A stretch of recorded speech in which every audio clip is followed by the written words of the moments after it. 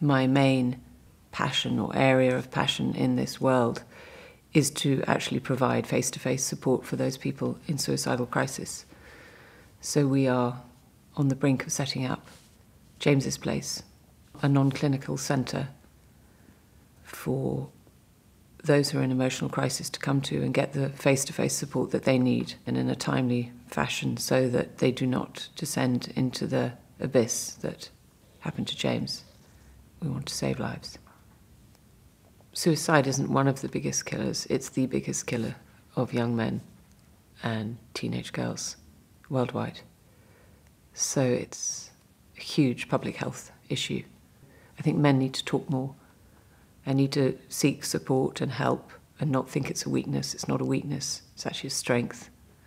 With regards to teenage girls, I think the internet, social media, has a huge, huge part to play in this.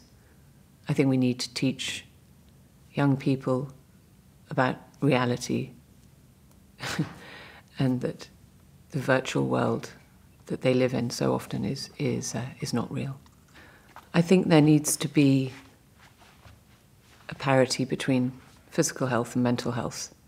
I think mental health still is treated as this underdog in the health service. This is despite the fact that figures tell us that 1 in 4 people will suffer from a mental health problem during their lifetime. So as soon as people start to take that on board and accept it and remove the stigma surrounding mental health, I think we're going to make great headway. If somebody came to me saying they felt suicidal, I would just want to reassure them that everything passes, all crises pass, and we can get through them.